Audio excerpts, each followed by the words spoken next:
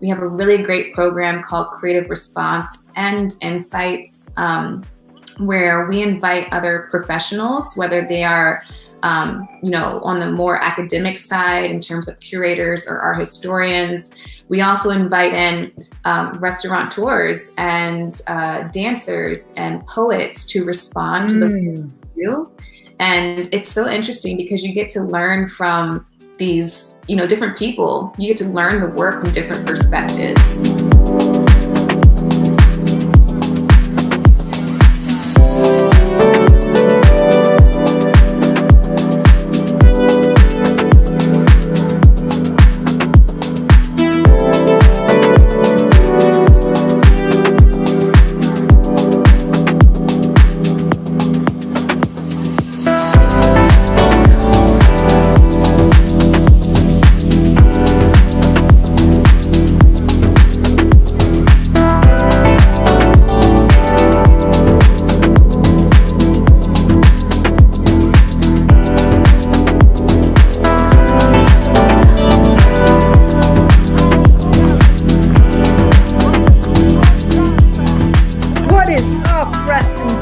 Hey, I'm super excited because today I have Jaynelle Hazard, right, from Tephra ICA. Did I get that right?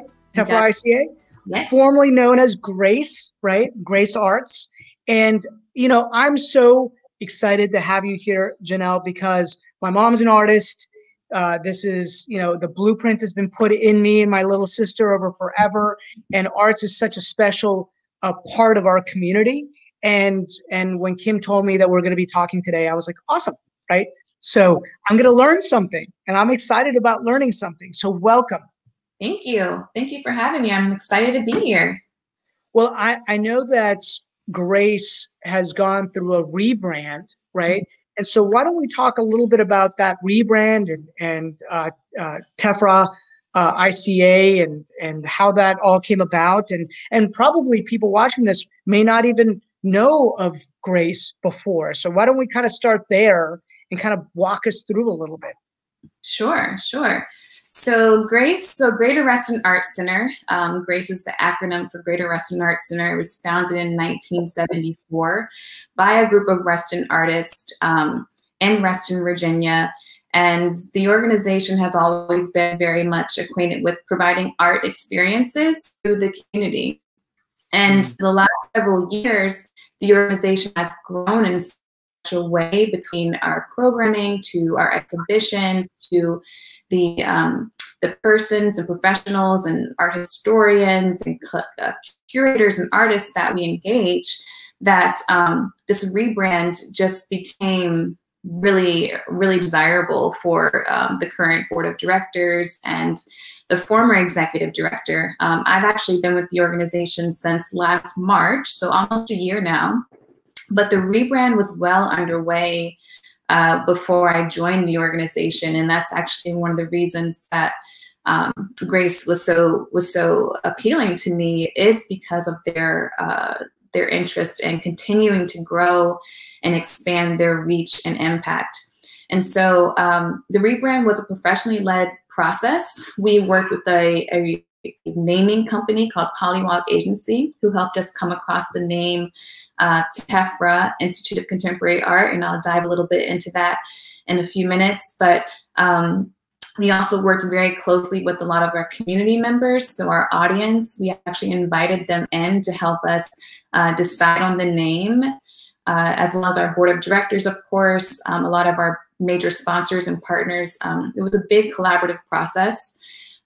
Ruth Abraham's designed the new logo for Tephra Institute of Contemporary Art. And so it was a big collaborative process, and we're really proud about that, for being able to engage so many people that were important to us. And that all took place, you said, over the rebrand. Obviously, it's been in the works for a long time, but when did the switch actually occur? The switch happened mid-January, so about a month now. But the actual process took about 2 or 3 years, I would say. But yeah, we're about a month in, and it's been very exciting. Lots of interviews like this, and opportunities to share more about our future and what we're doing. So it's exciting. Well, tell me about the mission, right? What is it that what is the mission of the organization? Well, I'll first talk a little bit about the name. So Tephra actually represents ash and rock particles that are, it's spelled from geothermal eruptions. That sounds very complex, but you can really think about volcanic eruptions, essentially. And for us, Tephra as this like ecological matter actually nourishes the ground. It helps produce fertile soil and crops. And for us, we saw symmetry in that term and how it relates to art, and how art too represents growth and nourishment to the community. And then the Institute of Contemporary Art portion is a term also known as ICA in the art world, and it basically is growing in currency. It immediately associates us with peer organizations that are already a part of this national and international cultural dialogue. And there's a strong intellectual component with ICAs too, which is pretty much what Grace has already been doing. So this name really captures the essence of the organization and helps us better align with our mission. And go ahead. No, I was going to say, what wonderful. And it looks like a lot of thought went into this, right? It was a collaborative effort to come up with a name. How has the community responded to it, right? Tell me a little bit about that.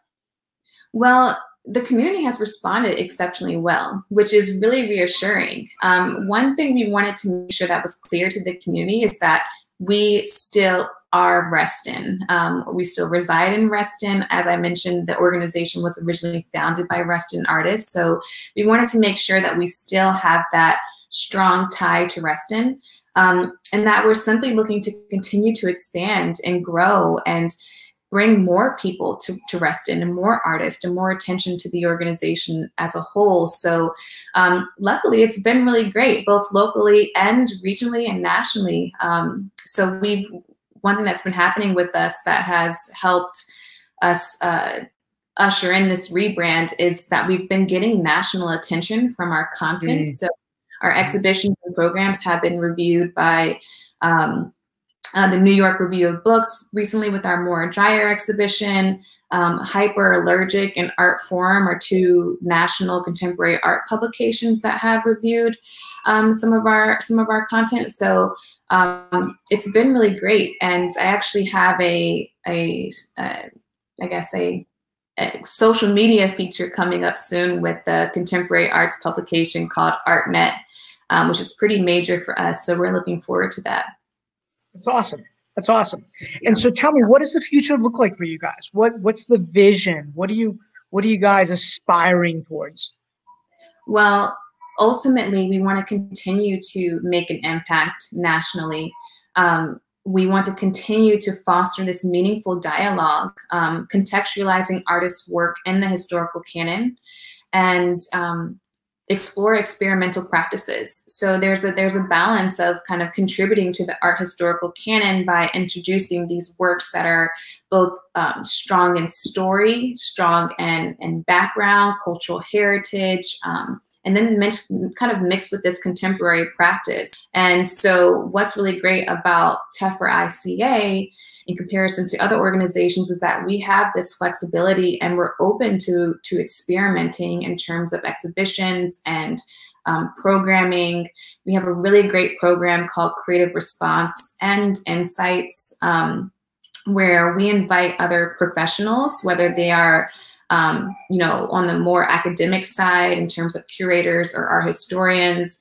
We also invite in restaurateurs and dancers and poets to respond to the review. And it's so interesting because you get to learn from these, different people. You get to learn the work from different perspectives. And that's one thing that Tephra is all about is, in our logo, there's this shifted element, which to us represents that combustibility of creativity and that shifting of perspectives, opening of dialogue, broadening perspectives. So So that's one thing we certainly are going to continue to hone in on is kind of storytelling and letting people learn something new. Brand really made sense is an example of how the More Dryer exhibition introduced an unprecedented partnership for us. So we actually partnered with the Phillips Collection in Washington, D.C., where they had a correlating exhibition called More Dryer Back in Business. And that was curated by the former executive Lily Spill. But that partnership was, really important to us. And luckily, we were able to create an online viewing room, which the idea behind online viewing rooms is that it allows you to experience the exhibition through images, through quotes, through text that sort of mimics the way you would walk through the gallery. So that's the idea behind that. We were able to offer very, very limited gallery appointments and, of course, have implemented hand sanitizing stations and things like that inside the gallery. But between online viewing rooms and virtual programs, again, those were creative response programs, and the insights programs were all taking place virtually, which has been really great, actually, because I'm sure many people are experiencing this, but when you have a virtual program, your reach is actually organically expanded. We've had people join us from Canada, from New York, I don't know, what am I missing? London even. So it's been really great, especially, to help share the rebrand. And we hope we're able to keep that audience, once things do go back in person. And so one of the major, just speaking about the pandemic, one of the major hits for us during the pandemic was that we have a Northern Virginia Fine Arts Festival. Grace has produced this festival for over the past 30 years, and we ultimately invite over 200 artists from different fields within fine art and craft to exhibit in the Reston Town Center. It brings over 20,000 people to the Reston Town Center each year, and it's Grace's annual fundraiser. And so Tephra ICA will continue the Northern Virginia Fine Arts Festival, but unfortunately last year we canceled it because of the pandemic. But it was due to our generous sponsors that donated their sponsorship to us that we were able to, thrive, or at least survive those challenges. So same thing with summer camp. We had to cancel our summer camp, which is also a big source of revenue for us as a nonprofit. So we look forward to hopefully being able to host both of those things in some facet this year. We will. I know that we're going to go back. I'm being positive, right? We're going to go back. We're going to be able to be physically present and digitally enhanced, right? So we've all learned how to, we've all learned that we can expand our reach, on a global scale through doing things like this, right? And so I'm optimistic. I'm excited, about us being able to go back and at the same time learn from what's happened so that we can create a larger reach. And we've found, interestingly enough, the same thing in our world where we might have an event and that event might have 10,000 people in it. And now that we've gone virtually, we're having 50,000 people show up for the event. Right. And so it's wild how technology can kind of create that. Now I crave the day to go back and just talk. Yeah. Just hang out and, walk a gallery. And I think I shared with you that my mom owns a small little gallery, art gallery, and my mom's an artist. And so, I'm like, Mom, you got to go digital, right? You have to go digital. So it's all about pivoting and adapting, right? And then tell me a little bit about your background, right? We chatted about it briefly, but you said originally you were from Richmond. Is that correct? I am, yeah. Originally, I'm from Richmond. I received my undergraduate degree from Virginia Commonwealth University. And I actually moved to New York shortly after that and worked for quite a while in corporate fashion and beauty. So I actually worked for Macy's Corporate and Estee Lauder Corporation. And this may seem a bit sort of random, but I actually left the country for the very first time when I was maybe in my early 20s, and I left the country on an international modeling deal. And so I lived in Milan, Italy, and Germany, and South Africa, essentially for 4 years. And my undergraduate degree was focused in fashion, but it was really just incredibly, sorry about that. That's okay. It was full of art history.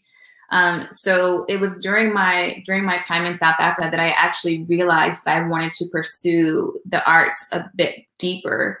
And so I started working at a gallery in South Africa called Blank Projects Gallery, and really helped. This was like early in their years, and they have since grown to be one of the leading international contemporary art galleries.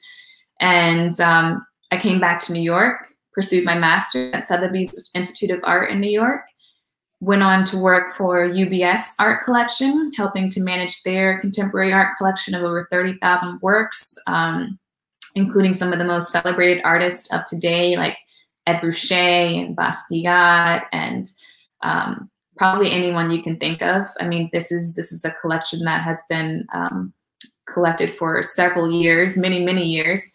And then I found my way to DC, and I worked for a while at Workhouse Art Center in Lorton, Virginia as their director of exhibitions, and then connected with what was then Greater Reston Arts Center. And it has been such a fantastic team and an organization to be a part of. And again, this is all during this like virtual time. So I think that says a lot that my experience has been so great, considering that this is such a challenging moment.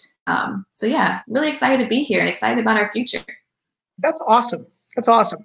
Well, and talk about kind of full circle, right? It's all, welcome back home, I guess is what I would say, right? Coming from South Africa and Milan and all the rest. Yeah. That's amazing, right? So you take all those little flavors of everywhere you've been and you bring it back to the tapestry of what we call Reston, right? And being able to pour into our community through the arts, which is simply amazing. And so tell me maybe 1 or 2 initiatives that you guys have for 2021 that you would want to know, that you would want Reston to know about, right? So that we can get the word out and help amplify your voice to the marketplace. Absolutely. So I definitely want to share our next exhibition.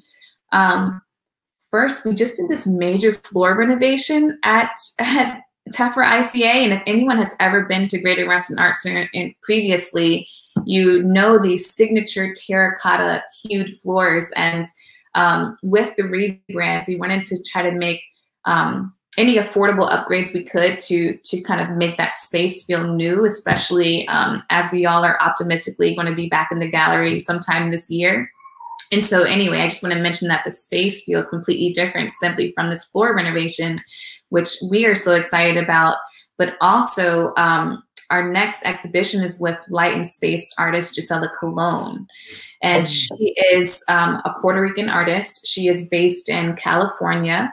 And her work is based on these light activated sculptures. And they're floor sculptures, they're wall works, and she refers to them as pods, monoliths, and ellipsoids. And these works don't have any lines for the visitor to rest their eyes on. They're all these kind of transformational, mutable objects, and they're created through these optical acrylics and aerospace technology.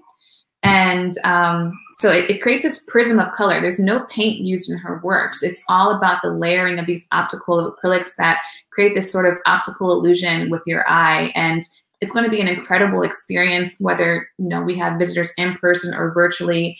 And, her being having a Puerto Rican background really contributes to this cross-cultural dialogue, which is really important to the organization. So I really hope everyone can keep an eye out for that edition.